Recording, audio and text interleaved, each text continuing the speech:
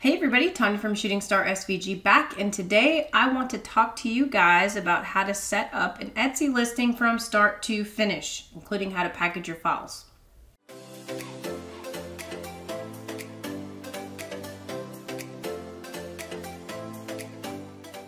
So if this is your first time here, go ahead and click on the like and subscribe below, as that does keep me motivated to continue making these videos so that way you can grow your business and change your life. And if you hadn't already, go ahead on over to the Facebook group and join up, where we're creating a community of like-minded individuals looking to grow their semi-passive income. Today, I just wanted to go through how to create an Etsy listing from start to finish and what my process looks like. I will be working with Silhouette Studio and Inkscape, so y'all can see what that looks like. So, excuse this weird little square here on my computer. I have to do a reset. This computer is just, I don't know what happened while I was making mock-ups. Anyways, I just created like these very simple bathroom jar designs in Silhouette Studio. So what I do is I go to save, and I have a file called files, and anything that I haven't posted, I will create a new folder for. So I went ahead and did that for these bathroom jars. So I'm just going to go ahead and name that file. So I named the file bathroom jars, and what I'm going to do is I'm going to save the Silhouette Studio file for first. That way, if I need to go back and ever make any edits, I have the capability of doing that. The next thing that I'm going to do is save this as an SVG. Okay, and I obviously have already done this, so I'm just replacing the files. And then the third thing I do is save it as a JPEG at 300 DPI. Save. And then what I do is I take the designs and I punch them over into my pre-made mock-up. So I just kind of fit them in there. It doesn't look anything crazy, right? And then I will go ahead and save that as a JPEG. And I already have that saved here as mock-up 1. And then I go ahead and do my other mock-ups. And in this case, I just have this jar here that I have saved as mock-up 2 or 3. And I also have a mock-up 2, okay? So once I have all of that done from Silhouette Studio, then I go back into the folder. And obviously I am missing my DXF and PNG files. So I open up my SVG in Inkscape. In Inkscape, I'm going to go ahead and save that as a DXF. And then I am going to export as a PNG.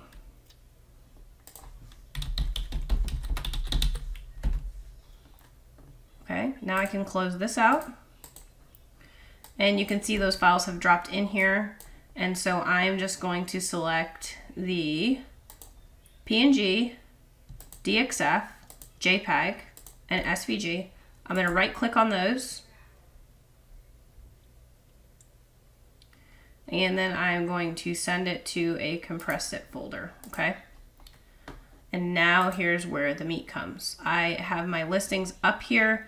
Now what I normally like to do for me, and this is just me personally, if I know what section it's going to be in, I'll just copy the listing that I have, and then I'll work in that. So that's what I'm going to do today, so I don't have to type out all this extra additional information. It will save you a ton of time, especially if you are using canned descriptions, okay? So for this case, this is kind of like a generic, a general one. So I'm just going to post that in general. And I guess I'm just going to copy this one. It doesn't really matter, okay? And then I'm going to delete out the mock-ups that are in here. I'm going to go ahead and open up the mock-ups. And again, I have named those mock-up 2 and 3, and open those up.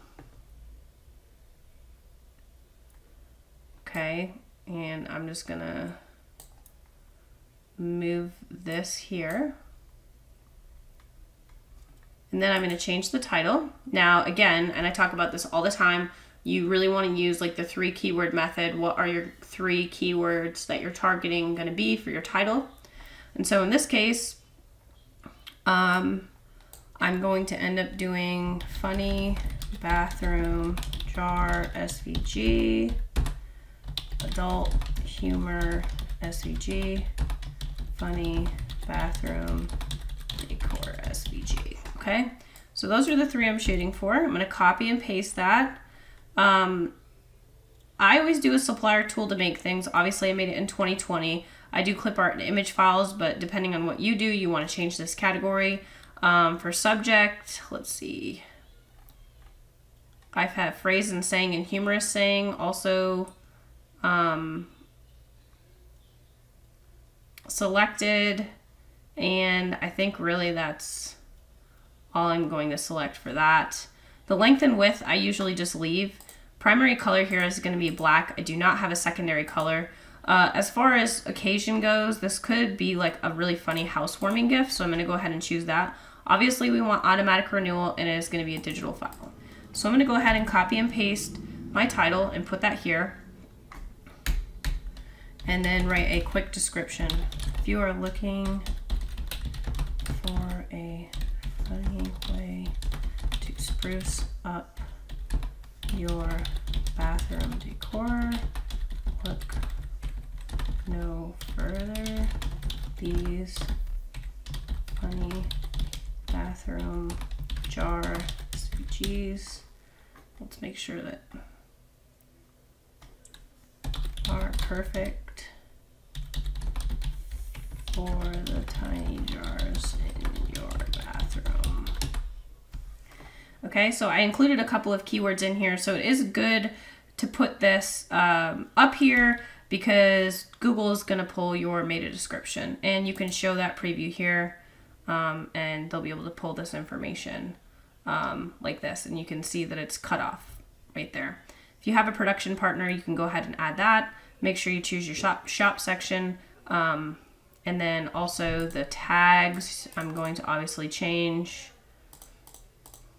I'll put bathroom, SVG, adult, bathroom, bathroom jar, SVG, bathroom decor, and I'll add some more tags later. I'm going to leave that at 350, and then I'm going to go ahead and upload my file.